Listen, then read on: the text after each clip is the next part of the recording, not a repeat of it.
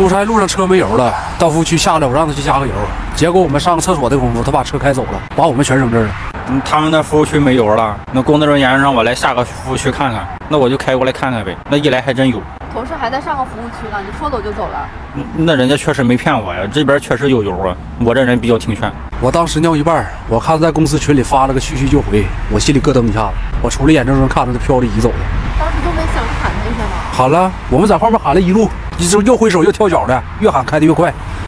他们还喊我了，那我还以为他们在后边欢送我呢。我说怎么去加个油还整这么隆重，又蹦又跳的。那我还给他们回了个 OK， 让他们放心。还放心呢？我们他妈快让客户给骂死了。刚才给我打电话，问我到哪儿了，我是没敢接。客户给我拉黑。你考虑事儿确实是不周全了。那他们光说加油，也没说还得等着呀。干啥？我说你回不回来了？你们把我扔这，那是想想办法呀。要不你们顺着高速走一个服务区呢？我在这等你们。找你！哎呀，你有病啊！你咋？还挺横。同事也是因为你，要不还是回去接一下吧。那高速又不让掉头，我怎么回去？我也不能倒回去啊！你一下扣12分，那我不心疼吗？那他怕扣分，那我们咋整？